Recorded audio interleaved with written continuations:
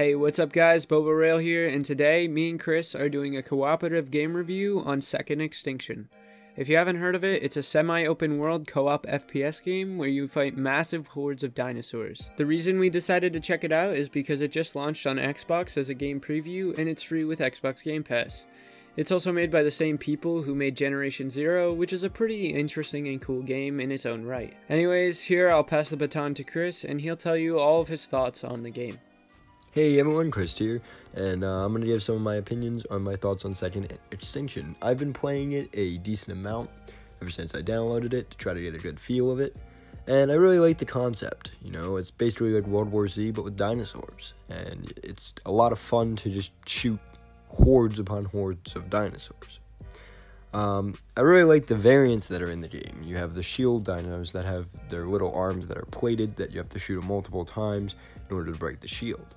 You have spitter dinos that shoot, toxins and stuff. And then you have the teleporting shock dinos that, can shoot a flash nade at you.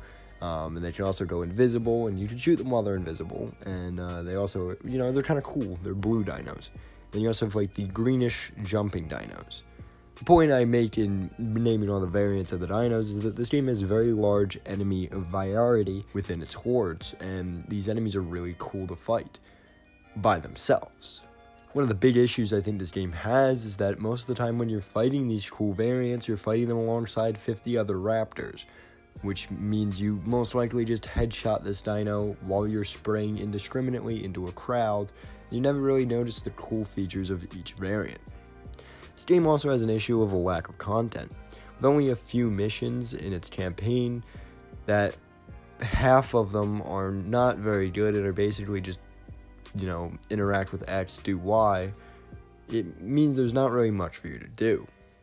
While there are some really good missions, however, like Mine and Black Site, that I could see myself replaying multiple times, the rest of the missions are dull and uninspiring and don't really leave much to want to play more of. I really feel this mainly about the dino mission that is the Rex eggs. You go into the Rex eggs to collect the Rex eggs, and the dino that is the Rex can't even leave its cave, meaning you can just sit at the cave entrance, shoot at it until it dies, which is uninteresting and just boring, frankly.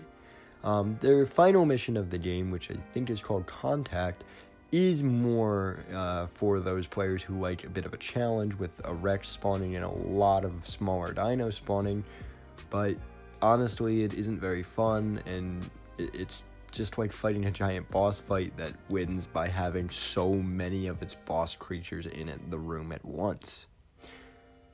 On top of this, the bounty system is not very good in this game, and all it's basically doing is much like the D2 system of bounties. You're basically going to be doing this anyway. You choose the bounties you were going to do anyway, and then get an extra reward for doing it, which is boring. And it works in D2's case because bounties are not a focus in the game.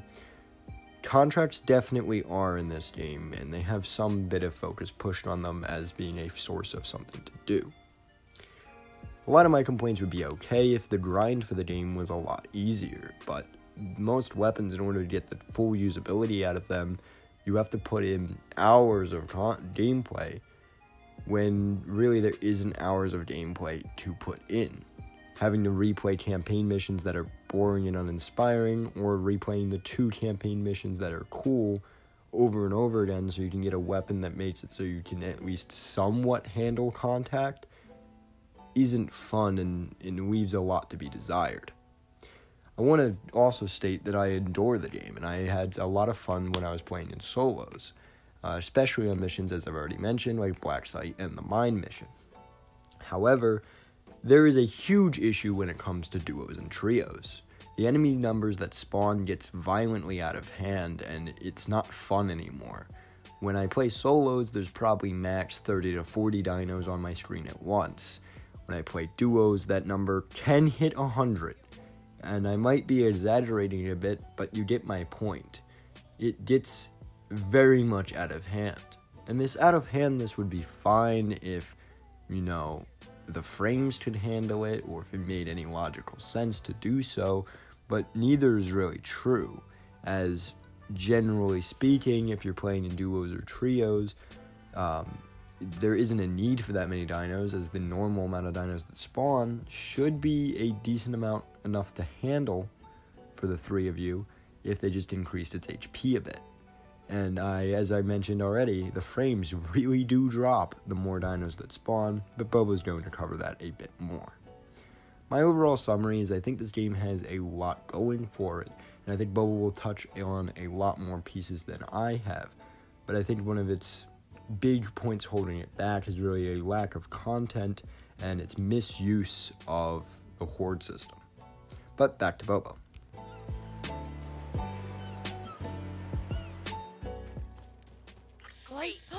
Water!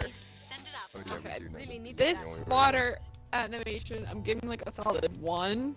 I don't know, maybe like a 2. Need a payload. Maybe Maybe a 2. Maybe a 2.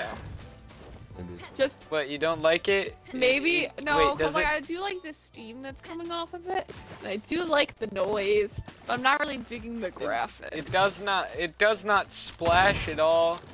It does not react to bullets. I mean, it does make. No, it does react to it. It Actually, does not react to fire grenade. It just looks like I'm Oh, shooting it a reacts wall. to steps now. Yeah, I mean, it makes a little sound when I walk. It has a little bit of splish'll splash'll, not splish splash'll, splish'll splash'll. Thank you, Chris and Sky. So now I'm going to talk about what I think is probably the strongest part of this game, and that's the enemy design. All the dinosaurs have unique characteristics depending on what variant they are, and each one has their own incredibly detailed models. And that's not even mentioning the bosses, which are also really well designed, like the Triceratops and the Ankylosaurus, who both are rather tanky units, but they have their own quirks and weaknesses to make them more than just an enemy with a lot of health. They have some really interesting charge-ups, counters, and animations that really make you have to focus on them when you're fighting them. The only boss I didn't like was actually the T-Rex, because it played just like a giant raptor with an ungodly large health pool, and not to mention a very little loot reward. So these to me were just not enjoyable to fight, and not really worth it to fight either, because all the things that made others like the Triceratops unique and fun to fight just weren't here with the T-Rex. But overall, excluding the T-Rex, these variants and bosses feel really good, and I love fighting them. They all really add a lot to the game's combat, but unfortunately, I think most of this enemy design is completely wasted by a crucial mistake, and I'll explain why in a second. Now I'm going to talk about what I believe holds the game back more than anything else, and every other negative aspect in this game is easily overlooked in comparison to the frame rates caused by overspawning of dinosaurs. Every single mission requires you to go through these locations, and as soon as you arrive, the dinosaurs will start to spawn, and they will not stop spawning until your frame rate drops to an astronomically low number, as well as they will literally slow down the game to compensate. I remember when World War Z dropped and everyone's question was how can they render this many models and not have frame rates get completely destroyed, and the answer to that was they made their own engine to perfectly fit the task.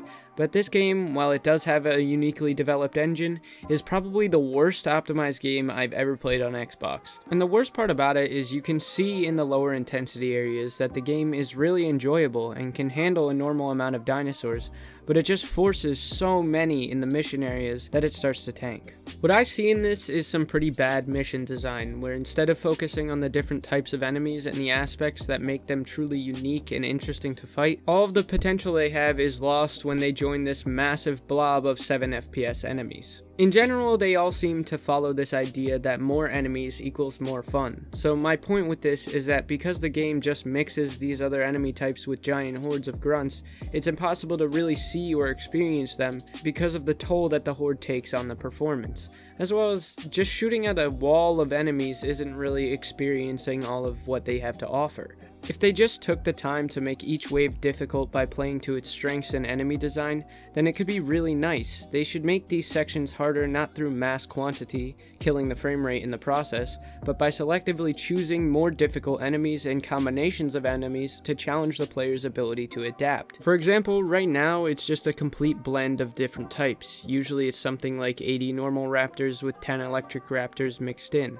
but I think it should be more like 30 electric raptors or maybe 15 electric with 15 armored, so it's less about clearing the horde and more about countering specific enemy classes so that a mission can feel more varied and enjoyable without having to destroy your frames. This is really something that I think should have been from the start of this game, and it shouldn't be marketed as how much blood and enemies can we fit on screen, because even though this is still in game preview and it deserves some slack in that regard, enemy distribution is an integral piece that seems completely broken, and it's the #1 thing I think needs to be looked at if this game really wants to become anything. If your engine can't fit this many entities, then don't force it to do so. This is especially important if they plan on putting more effort into the console port. Work with the limitations in hardware and make a fun and engaging experience with that, because it's 100% possible with the base they have. Alright, so to switch gears from that, let me talk a little bit about the side quests and what really makes this game quote-unquote open world. You drop into the map via this weird drop pod stage, which, might I add, is completely pointless because there's absolutely nothing to do in here. Not really game breaking at all, but strange nonetheless. But once you get to the surface, you'll notice there's tons of different markers that aren't the main quest. These are small things that require you to do certain tasks for loot or XP, but every single one of these is basically the same thing. You can call in an airstrike thing that provides you with some equipment, and you either take rockets to shoot stuff back into space, or run around collecting things to, you guessed it, shoot stuff back into space. All of these only involve a little bit of fighting, but most of the time they just have grunts, so they serve no real threat in them. There's one that's a bit different because it lets you trap dinosaurs, but once you trap them, it just shoots them back up into space and you get some XP. In general, I think these have some potential if they made them a little more convoluted or interesting in any way, but I wish they all didn't follow this honestly tedious cut and paste format that just involves moving items from one thing to another. Also, there's these drones that fly around, and if you shoot them down, you get a reward. That's it. That's all they do. I guess they're cool, but all of these mini quests are really boring and not really worth it unless you're trying to grind for loot and upgrade points. Now let's talk about leaving the map. All you do is just go to a platform, push a button, and wait for the ship to show up so you can climb on and leave. But of course, the catch is it spawns a massive horde of enemies that drop your frames to hell while you're trying to survive. So all of the issues from before are just compounded here. I'm going to close this out by saying I don't like talking negative about games, and my goal wasn't to come off as toxic in any way.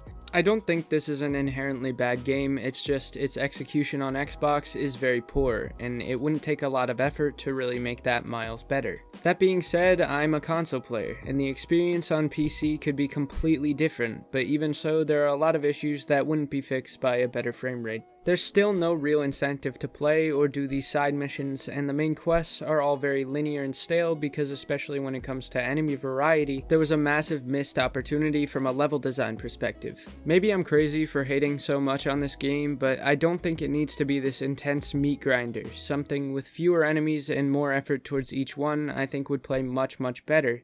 And all my other side complaints are ones that can be ironed out through more content and bug fixes. Chris's final score for this game was a 4 to 5 out of 10, and mine is a 3 to 4 out of 10. I'd love to hear your guys' thoughts on this game, as it's rather interesting and free to play with Xbox Game Pass, so who knows, maybe this concept will get the love and care it deserves, because I really do think that the game's premise has potential, and there's nothing else really like it out there. Anyways, that's all I've got for you guys today. This has been Boba Rail and Christopher Beast. If you guys really like this video, then we might end up doing some more on this game, but we'll see. This is all we've got for today, and we'll catch you all in the next one.